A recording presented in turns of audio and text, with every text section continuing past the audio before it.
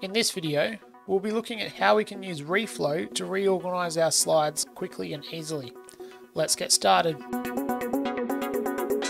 In Propresenter, the reflow tool is really useful for rearranging slide content and making sure we don't have too much content on a slide. So this can be used for things like message slides or Bible verses or anything like that where we need to rearrange our content. One of the things I use it often for online church is rearranging my lower third slides, because we use Bible verses in church in one service in the room, and then we use different themes and different slide looks for our lower thirds. So we can fit a lot more on the screen in church than we can in our lower third. And so I just reflow the Bible verses to fit. So what we do is up here in our editing menu, we have our reflow tool. Now for this example, I'm actually going to import a new song into Propresenter, and then I'm going to reflow it. So let's go to songs. Over here in the internet, I've just gone and got the lyrics to The Blessing, and I'm going to copy and paste them. Now this is one way we can import media.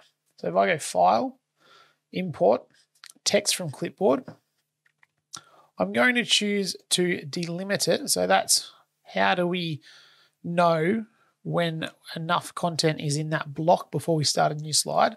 So I'm going to choose by line break. So each line, I'm going to do 4 lines per slide.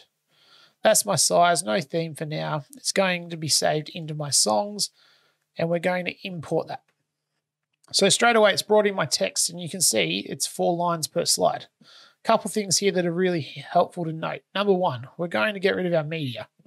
Gives us some more space. Down the bottom, these 2 little blue bars help us to change the size of everything so that we can see what we're doing. So one on the right, one on the left. That's a little bit easier there. All right, so what I can do is I can see all of this at once and all of my slides at once. If I click on a slide over here, it's there. If I click on a slide over here, it actually changes the right-hand side to show me that slide and where it is. So if I scroll to the bottom, there it is. Now I might go through this song and we'll just have a quick look through here.